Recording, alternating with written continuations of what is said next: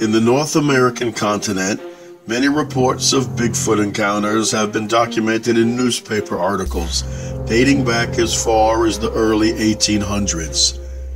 Most of the early reports tell of a large, 7-foot-tall, hairy, ape-like wild man that walks upright on two legs.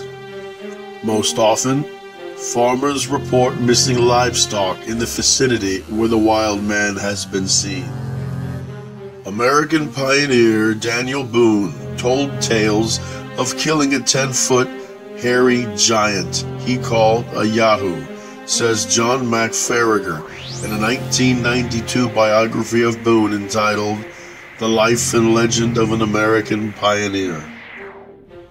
It is believed by some independent researchers that the population of the Bigfoot species in North America could be well over 2,000.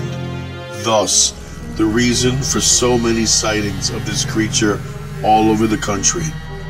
Sightings so numerous that the creature had adopted multiple names, such as the Stone Man of West Virginia, the Schuylkill Monster of the Mount St. Helens region of Washington State, the Wood Booger of the Mid-Appalachian Mountains, the Lock Ridge Monster of Jefferson County, Iowa, the Coal Hollow Road Monster in central Illinois, Old Yellow Top sighted in the town of Cobalt, Ontario, Canada, the Yahoo or Yeho of West Virginia, the White Bigfoot of Pennsylvania in the town of Blakesley, and the Honey Island Swamp Monster of Louisiana.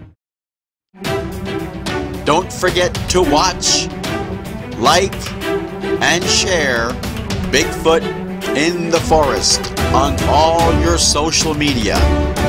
And don't forget, Bigfoot's on Etsy, YouTube,